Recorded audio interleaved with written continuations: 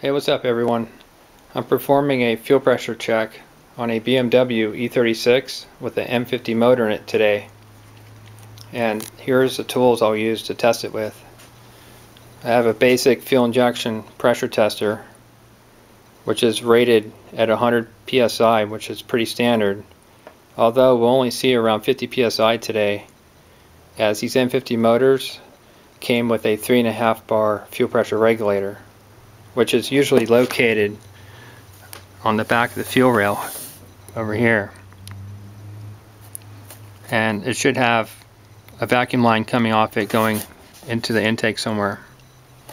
On this E36, the fuel pressure regulator is located underneath the car, situated by the driver's seat, and it's in what's called a 3-to-2 control valve, which recirculates unused fuel back to the tank, so it's not traveling through the fuel rail all the time, which heats up the fuel and causes more emissions. So basically, in a nutshell, it's like a returnless fuel system. So if you're testing a 4-cylinder version, you guys have a 3-bar regulator, so you'll see the 40-pound range. Now this tester came with a share valve adapter. This guy threads into what looks like a bicycle tire valve stem, and it's usually located on the fuel rail, either in the front or on top. And you would take your adapter, thread it in, and then hook up your tester to it. At that time, you could either start the car and monitor your pressure, or bypass the fuel pump relay and turn the pump on and read your pressure that way. And it's really super clean and easy to hook up. But unfortunately, on this E36, there's no test port. So we need to use a T adapter like this guy. And the tester threads on to this part, and then you just run the T connector in line with the fuel line. So what we'll have to do is pull the back seat up and get to the pump and tap into the fuel line over there to get a reading off it. So if you're using the T and you don't have a test port, you will need at least 18 to 24 inches of fuel line hose. This one here is 8mm inner diameter by 13 outer, and you can pick this up at the dealer. They sell it by the meter though. You could use 5/16 hose as well if you want to run with that, but at least, you know, a couple feet. Also, you might need a new hose clamp, or at least a couple. These are 10-16mm, which fit the hose just fine. You may run in to the factory hose clamps that BMW used on the fuel lines. They only thread in one direction, so they're not really reusable. I also have some hose line pinch pliers to check the pump pressure and check for any bleed down. Also, I have a voltmeter to check the pump power. And the last thing we have is a length of wire with 2 male connectors on either end. And this is about, I don't know, 12-13 inches. You don't need this much. 6 inches will work just fine. And what we'll use this for is to bypass the fuel pump relay and activate the pump. And that's pretty much it. So we'll bleed down the system to get the fuel pressure out, and then we'll locate the pump and run some tests on it, and maybe do some troubleshooting too. Alright. Okay, so the first thing that I'll do is depressurize the fuel system so I don't have high pressure fuel spraying out when I disconnect the fuel lines. And like I said earlier, if you have a share valve on your fuel system, then you can safely tap into it and read your pressure without performing this procedure here. So let's head over to the fuse box and relay box in 1. Remove the top cover. And we want to go after this little box here. Let's lift it straight off. So this houses the fuel pump relay, the main relay, and the oxygen sensor heater relay. You may only see 2 on your car, and the fuel pump relay is always on the left. So if you come across a no start situation and you think it's fuel related, first check your fuse here, fuse 18, which is the 3rd fuse from right to left. Make sure it's not blown. If it's not blown, what you can do is try the horn relay in place of the fuel pump relay, or you can use the rear defogger relay and try one of these 2 relays to see if the car starts with that. Just keep in mind that the main relay also plays a role in the fuel pump relay. So, you know, if you have a bad main relay, then the fuel pump relay is not going to turn on. So you might want to keep that in mind. So what we want to do is grab this little nifty puller here, if you still have it, and remove the fuel pump relay. Pull straight up. That's pretty much it. Next, what you want to do is start the car, let it run until it dies, and then continue cranking for another at least 5 seconds to relieve the fuel pressure. Now I have a push button starter with me, so I don't have to leave you guys right now. So I'll fire it up and let it die, then keep cranking.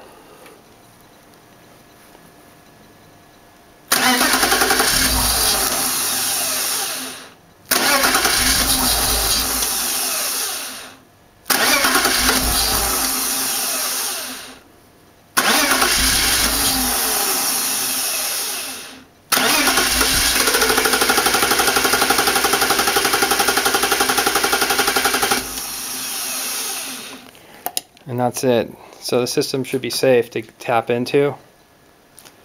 So we'll move on to the pump location and take it from there.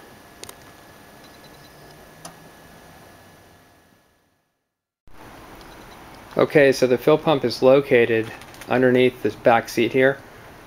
So it has to be removed completely.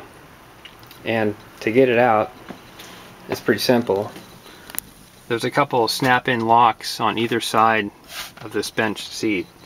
So just grab the front of it and lift straight up, and you hear it snap when it's freed. And at that point, you can just lift it up and remove it from the vehicle. And that's pretty much it.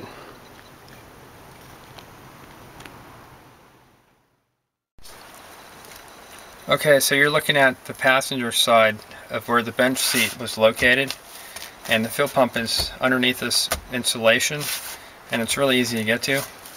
So I'm just going to peel back this carpet here and then fold this insulation back, and what we have to do is remove these 4 screws.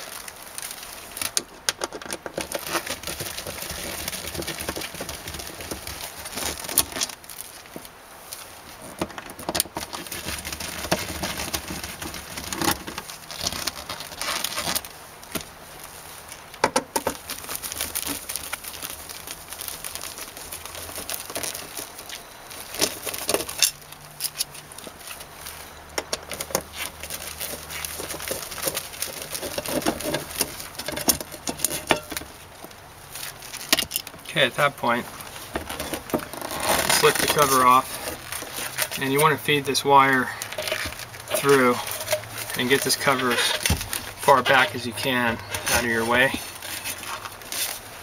and then just take the gasket and throw it on top. And that's pretty much it. So next we'll move on to testing the pump, and then we'll take it from there.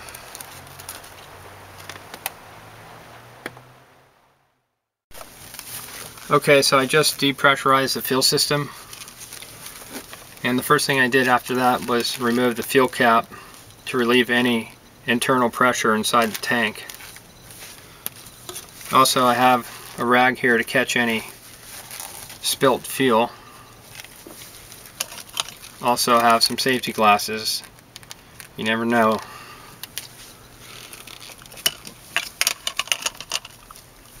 And also I have really good ventilation right now because there will be some fuel to deal with. So that's something to keep in mind. So to start off with, we have to remove this fuel line here, which is the feed line, and it's under high pressure when the pump's on.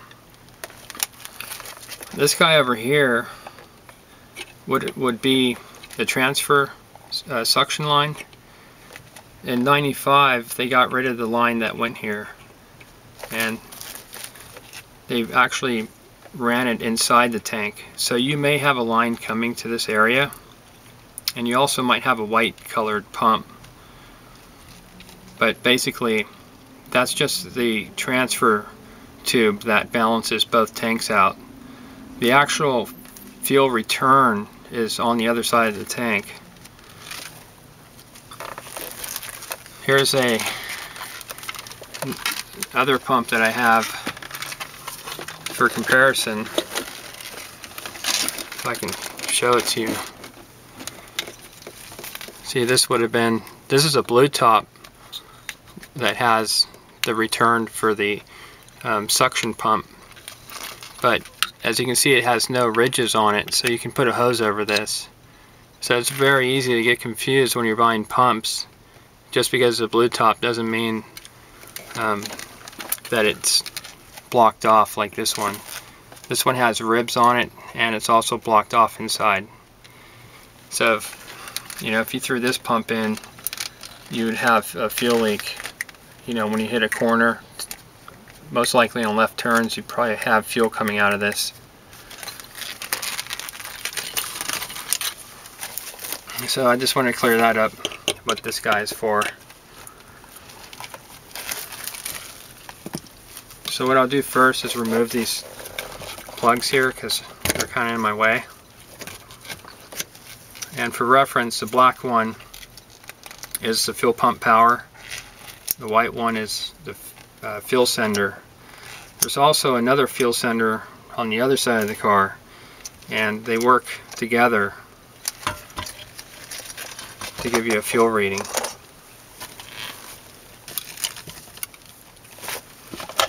So I'm going to remove this hose clamp with a 5mm socket.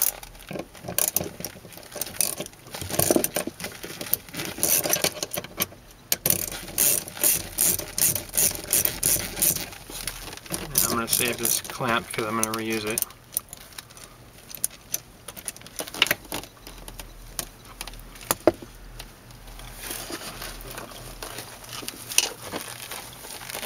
Have a little fuel coming out.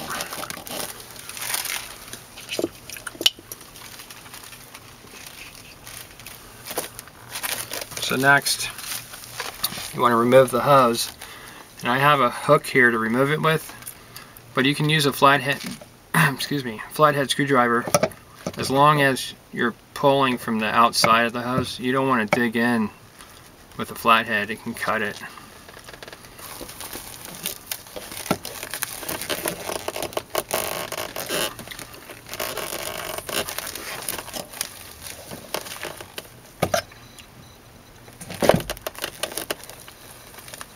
Okay. Quite a bit of fuel came out.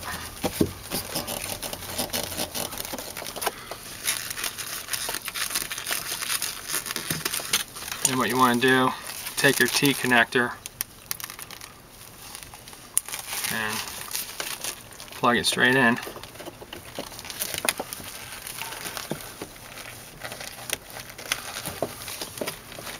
Just want to angle it a little bit. Maybe something like that. And tighten this guy up.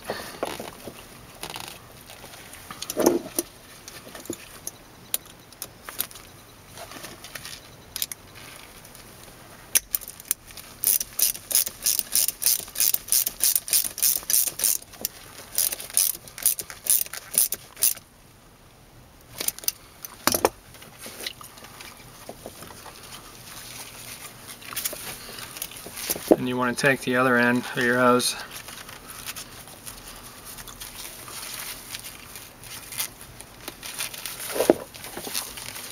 and snake it around, and that's where the extra length comes in handy. And snake it around and plug it right into the pump.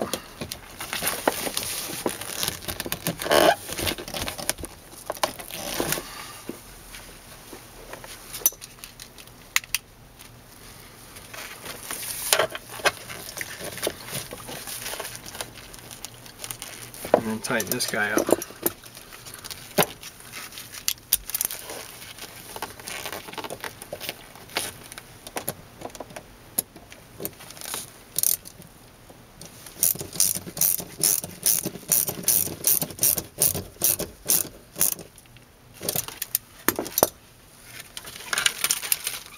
Then you can take your pressure gauge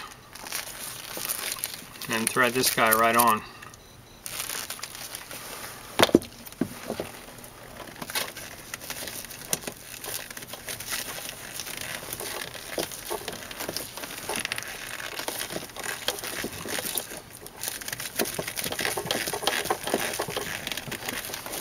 And there you have it. That's pretty much it for hooking it up. So next I'll rehook or insert the plugs back, and then we'll go back over to the fuel pump relay location and go over that area. Okay, so I have my fuel pressure gauge rigged up inside the car. So now what I would do is bridge a connection at the fuel pump relay location to activate it. But first I just want to go over some of these relay connections in case you want to do your own troubleshooting.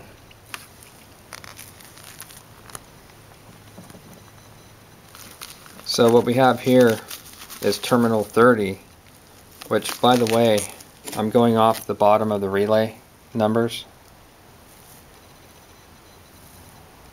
I don't know if you can see that. So that's what I'm referring to right now. So we have terminal 30, which is battery plus, and it's hot at all times. And this terminal over here is terminal 87, which is the positive lead to the fuel pump. Up here we have terminal 86, which is key on power only, and it gets its power from the main relay. So if you don't see power here, then you need to find out why the main relay is not sending it. This guy over here is terminal 85, and that's a ground signal from the computer. And if you don't have a ground signal here while the engine's cranking, then most likely it's a crank position sensor not sending a signal to the ECU, because it needs at least 100 or 150 RPM of cranking speed to activate the relays over here. So that's pretty much it, you know, for the terminals. So at this time, what I need to do is tap in with my wire and bridge a connection. And one thing to keep in mind is when you tap into terminal 30, which is hot at all times, you don't want the other end of the wire to touch any chassis ground. So to turn the pump on, you bridge 30 and 87 together, just like this, and that's how it should look. So your pump would be on at this point. So right now I'm going to go mount the camera inside the car, and we'll monitor the fuel pressure from there.